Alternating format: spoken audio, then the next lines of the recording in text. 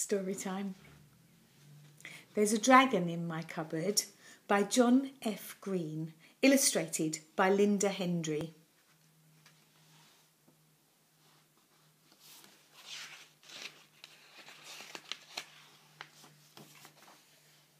Read for you today by me, Mrs Dorne.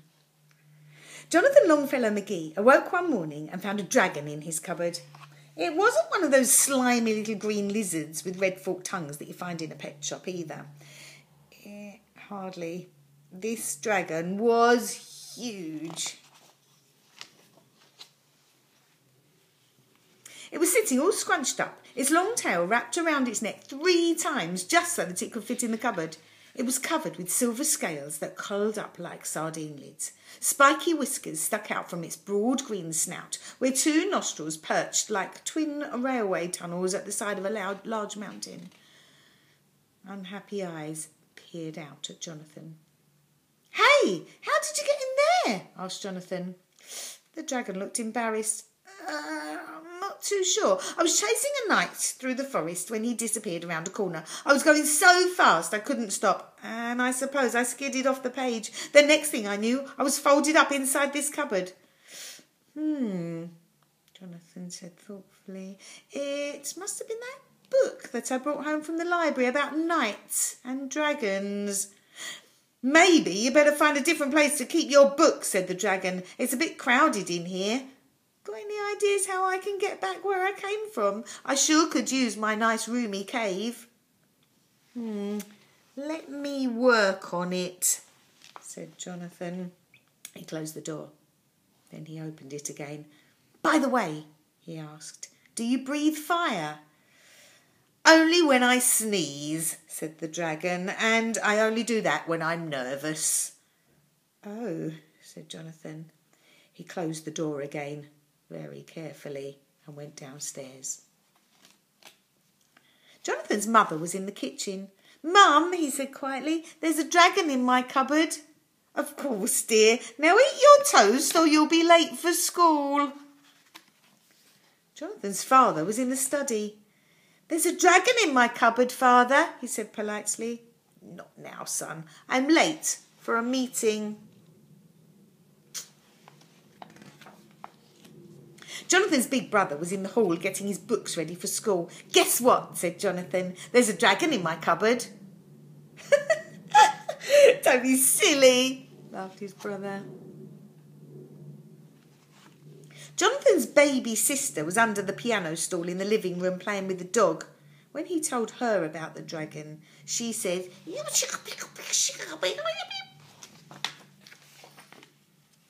As he left for school, Jonathan met the postwoman coming down the road. Hi, Jonathan, what's new? She greeted him. There's a dragon in my cupboard, he answered eagerly. Yeah, and I've got Moby Dick in the bath, said the postwoman, slapping her leg with glee. At the house next door, the delivery boy from the market was ringing the doorbell. Hey, Jonathan yelled across the hedge, there's a dragon in my cupboard. The delivery boy raised one eyebrow, wiped his nose on his sleeve and said, Hoof.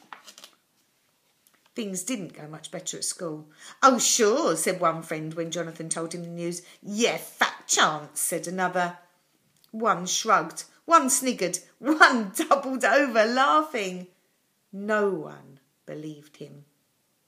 At break, Jonathan asked the teacher if he could speak to him privately. Oh, of course, Jonathan. What would you like to talk to me about?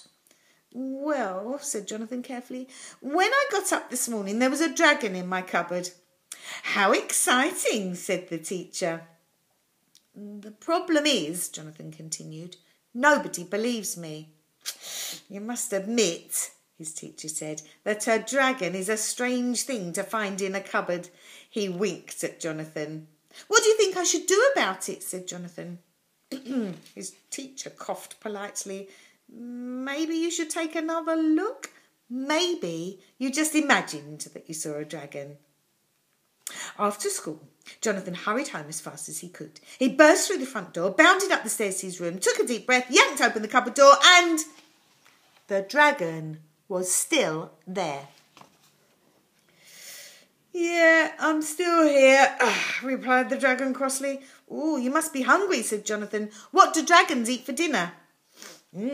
"Toads, snails, worms, bats." "Never mind," Jonathan interrupted. "I'll bring you a cheese and pickle sandwich."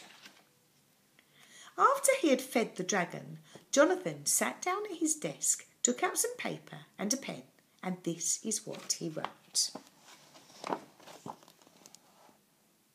Jonathan Longfellow McGee cordially invites you to attend a dragon showing at 4 p.m. today in his bedroom. Please be prompt. He wrote the same invitation over and over again. Then before he went to bed, he checked one more time to see if there really was a dragon in his cupboard. The next morning, Jonathan gave an invitation to his mother, who said, "Oh, how delightful, Jonathan. Of course I'll be there." He gave one to his father, who said, "Very clever, son. You can count on me."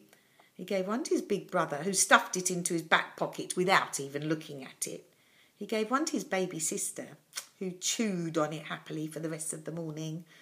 On the way to school, he gave one to the postwoman and another to the delivery boy. "Imagine that," said the postwoman to the delivery boy.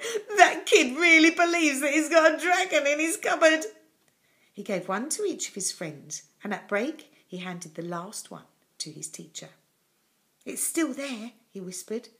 "Really?" his teacher whispered back. "Well, I'll certainly be there to see it." Promptly at 4 o'clock, Jonathan led everyone upstairs to his bedroom. First came his mother carrying his baby sister in her arms. Then his father followed closely behind. Then the postwoman, the delivery boy, his big brother and his teacher. 2 of his friends from school were there, and a couple of kids from his baseball team who were very curious about what was going on. As soon as they all squeezed into the room, Jonathan walked over and opened the cupboard door. "I told you," he announced proudly, "there's a dragon in my cupboard." Everyone stared at the dragon. The dragon stared back nervously. His whiskers itched, his nostrils twitched, and suddenly, tissue! It sneezed. A bright flame shot out across the room. Coat hangers flew. Trousers, shirts, socks sailed through the air like kites on string, and the cupboard doorknob shot across the room and stuck into the wall beside the window.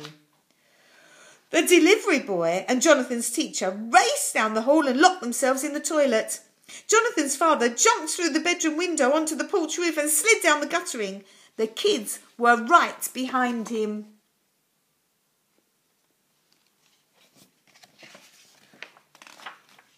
His mother fainted. His big brother tried to climb onto one of the dressing table drawers, and his baby sister went sailing under the bed, and the postwoman leapt straight up into the air. "Jumping toadstools," she yelled. "That kid's got a dragon in his cupboard." The force of the sneeze knocked the dragon out of the cupboard right on top of Jonathan. They looked at each other and smiled as they lay together under a jumbled heap of clothing.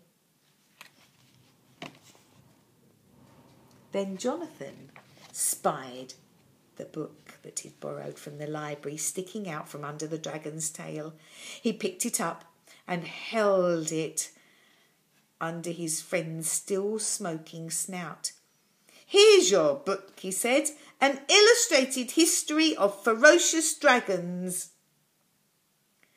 "Do you think you could find a good place for me in there?" asked the dragon wistfully. Jonathan opened the book to a large picture of a beautiful green forest. "How about this?" he said. I think that looks like a great place for a dragon." "Delightful!" exclaimed the dragon. He climbed up onto Jonathan's bed. "Now, hold the book still. I'm going to do a swan dive." Jonathan held the book out at arm's length. "I'll miss you," he said sadly. "Me too, but I don't belong here. I'm homesick. Goodbye." and in the next instant the dragon had disappeared between the fluttering pages of Jonathan's book.